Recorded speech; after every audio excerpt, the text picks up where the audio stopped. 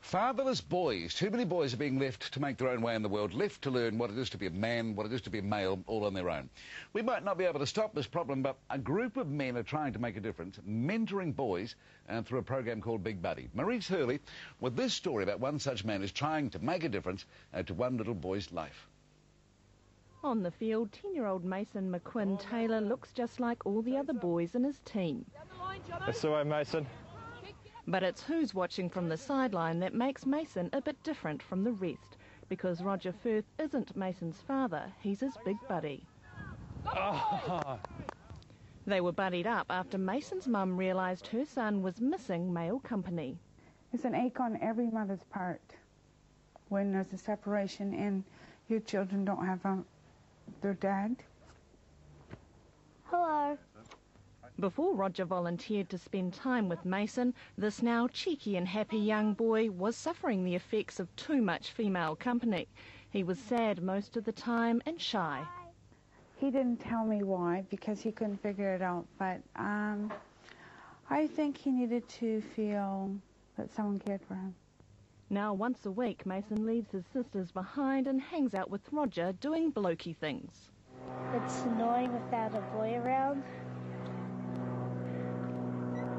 Because all your sisters want to do is put on lipstick. Mason's learning things most boys with fathers take for granted.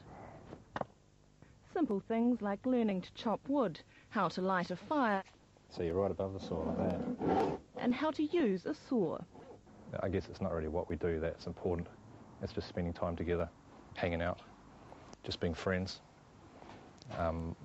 giving Mason someone to listen to him, someone to help him with his issues. Roger is one of a group of men who know one man can't save the world, but one man can make a difference to one boy's life. I'm giving him a chance to have some form of mentoring and to be around men, which he probably wouldn't get much of in his life otherwise. So yeah, it always feels good. It's worthwhile. Roger is getting something out of it too, besides getting to act like a big kid.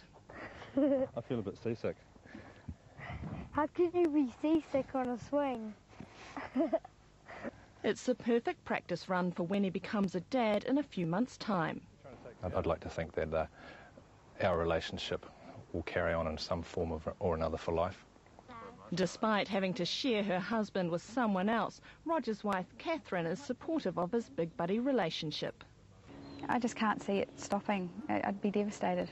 Just to see the fun that he's having, they're both having together. Well, they're both little kids sometimes. Yeah, and it's just wonderful to see them both grow in such a unique relationship. Awesome. Let's go, eh? So Mason and Roger are together for the long haul, through the teenage years and hopefully beyond. With his big buddy's help, this little buddy stands a good chance of becoming a strong and happy man.